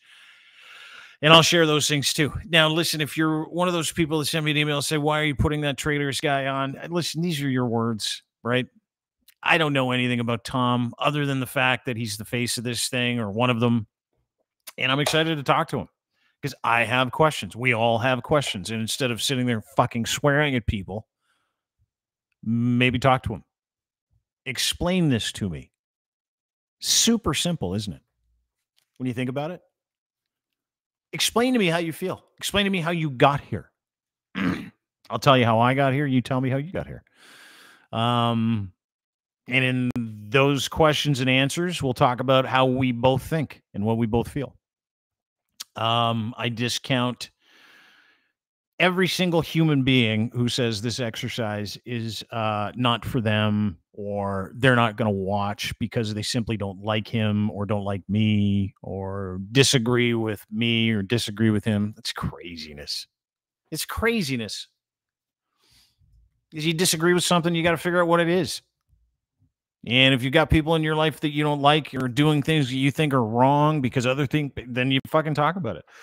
So we're going to talk to Tom tomorrow, and I'm looking forward to it. And I would ask everybody, and you're lovely people, love you all, everybody that contributes, thousands of comments that we get, the people that join us for these shows, that you try to treat him, whether you want to or not, with a little respect tomorrow. I'm going to. Shouldn't be that difficult for me to treat a human being with respect that I wholeheartedly disagree with. So when you log in tomorrow and you want to ask a question, ask a respectful question. If you're on the other side of the equation, if you think he's a hero and you think that the convoy was awesome and you think that torturing Canadians with horns for 3 weeks was cool, ask a question. Be respectful. And we'll get to the bottom of something. At least we'll have a conversation instead of making fucking Twitter hilarious every day or a little more poisonous every day. It's kind of the deal, right? You live in a silo, you don't really learn anything. Whether you agree or not, you can still learn, right? Like I watch a lot of history shows. I watched this documentary on the Einsatzgruppen, the SS from Germany, the other day. Obviously, I hate Nazis. Obviously, I fucking can't stand the Third Reich. Obviously, I think Hitler was the fucking devil. But I wanted to know how it worked. I want to know why. I wanted to know about the suffering and the pain and the people of Ukraine and how they went through Babi Yar and all the other places and how the people, like, I wanted to know. So I learned by watching a documentary, and then I started reading about it. And then, you know what that did? Crazy enough. What that did is it helped me understand why people call the Ukraine a Nazi state. And helped me understand why people can't stand Chrystia Freeland's grandfather. It all works. So if you talk to people, if you educate yourself and you expose yourself to things that you otherwise wouldn't expose yourself to them because you're just a stick in the ass or you're a fucking loser who doesn't want to be educated, learn. This is not the podcast for you, I guess. Anywho, join us tomorrow. Tom Marazzo will be our guest right at 3 o'clock. And we'll go till 3 or 5, I'd say 4 or 5. You can draw your own conclusions and opinions. I've drawn mine. Now I want to know more. How does one get to this point? What went into this? How do you feel about yourself today? How do you feel about life? How do you feel about where you're at? Things that happened. Maybe you want to distance yourself from some of them. Maybe you just want to have a conversation and let people know what you think. Because we didn't find out through the honking of the horns. Things were too loud. Anyway, thank you. Appreciate it. Tomorrow, Tom Marazzo, 3 o'clock. Join us in. Appreciate you being here as always. Thanks to our friends at kivlaw.ca, powered by kivlaw.ca, looking for a good defense attorney. Looking for someone to get you out of legal jail. Did you do something you shouldn't have? Have you been accused of doing something you didn't do?